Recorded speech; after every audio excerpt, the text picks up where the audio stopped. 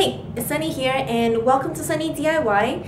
You guys asked for more upcycle DIYs, and since they are my favorite type of DIY, I am happy to deliver. So this week I am making magnetic bookmarks. They are super fast to make. I made them for my books, my notebooks, and all the books and notebooks for my entire family.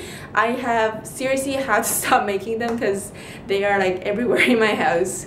They are super cute, and the best part is that you can personalize them, so you can even make it as little gifts for your friends just for no reason. And yeah, so if you have any other requests, feel free to leave it in the comment section down below, and I promise I'll read it and do my best to fulfill them. If you like this video, please give it a big thumbs up. I really appreciate it, and let's get started. I always get a lot of fridge magnet calendars sent to my house, and today I'm going to recycle it to make some super cute magnetic bookmarks. I went onto the internet and printed out some floral patterns. I also found these pencil and bacon prints that I think will make really cute bookmarks. Then I went ahead and cut them out. I will leave the link to the pencil and bacon print patterns in the description box down below if you want to make the same ones.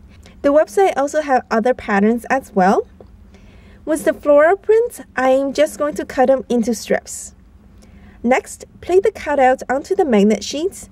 I'm going to hold it in place with a paper clip, then cut out the magnet in the same shape. If you don't get magnetic calendars sent to your house, you can also buy magnet sheets or strips from online or your local craft stores.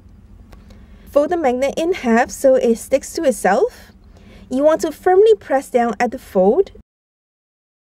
Then apply a generous amount of glue to the print and glue it to the magnet while it's folded. If you're having a hard time to fold the magnet, it may also help to cut the magnet in half and glue it onto the print piece by piece, so it folds nicely.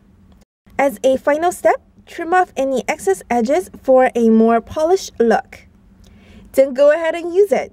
Using the same method, I also made a number of other bookmarks. If you play the popular mobile game Two Dots, you may recognize the character Emily. Aside from using it as bookmarks, you can also use the magnet to hang up notes and reminders on your bulletin board. Thanks for watching. I hope you liked it and will make it for yourself. Remember to subscribe for more DIY videos every Thursday. So this coming Sunday is the Chinese Autumn Festival, and that's when we eat mooncakes. So I was thinking, like, when I first came to Canada, it's like Thanksgiving, what's Thanksgiving? But now that I think about it, it's actually the equivalent to the Chinese Autumn Festival, and because Thanksgiving celebrates autumn, Autumn Festival hopefully celebrates autumn. Yeah, I think it's the same thing, but I'm not sure. You have to double check on that. So we eat mooncakes during the Autumn Festival, and this year I actually had a whole box. It was like a variety pack.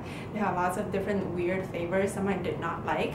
So yeah, I got it like 2 weeks ago, and about a week and a half ago I finished it. So I don't have any for the actual holiday.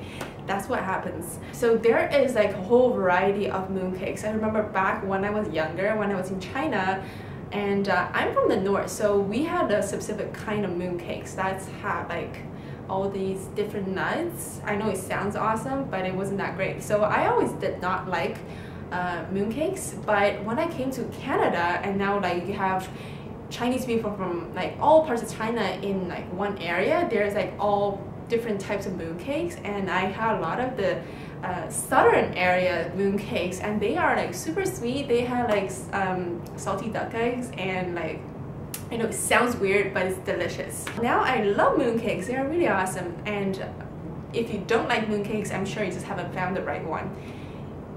You can't go wrong with it. And I remember when I was in Hong Kong in 2010, that's when they first came out with the Bingpei mooncake, and I never seen one. I was like, oh my god, this is amazing. So I bought one. It cost like 50 Hong Kong dollars, which is about like a 15, no, I have no idea how much it costs. I forgot. So yeah, so I bought one. I remember it was expensive, and I had it. It was awesome, and I never had it again. So that was fun.